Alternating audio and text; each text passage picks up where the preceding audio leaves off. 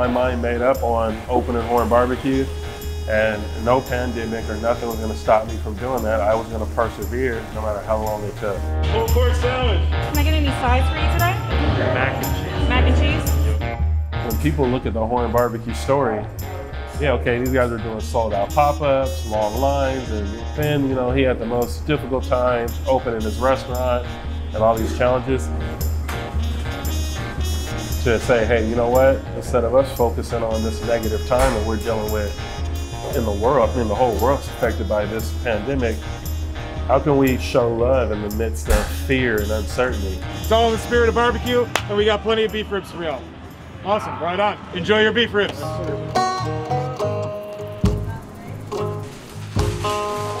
Small or large?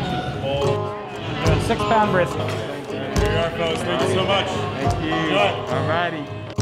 The only thing that I can do is go back to what I've always relied on, which is cooking food with my heart.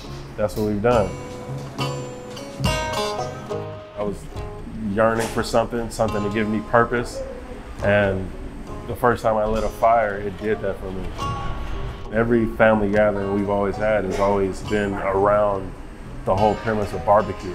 I had to drive 3.5 hours to my grandmother's house to use my grandfather's barbecue pit that was covered up.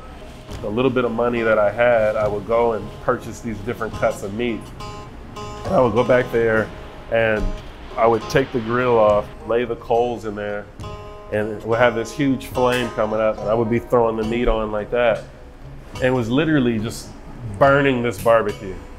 At that time, I told my wife that whether people come and buy the food or if they don't, I'm still gonna cook it.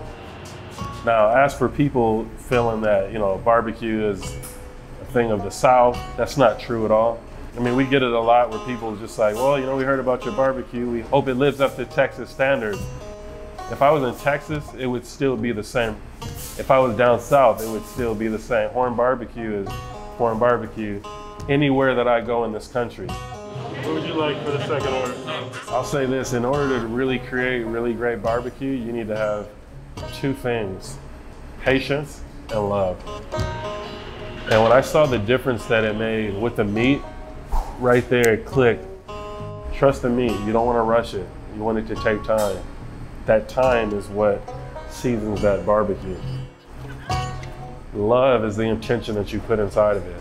Thank you for this food. Thank you for your love. Thank you for your fellowship. Amen. Amen. Anything that he puts his mind to, he's passionate about. So this doesn't surprise me. I didn't expect anything less of him.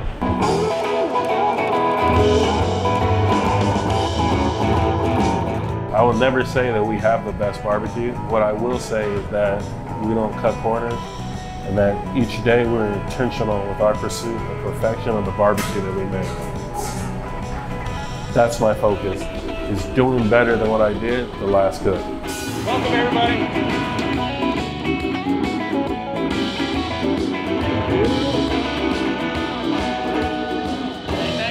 Thank you. I appreciate you.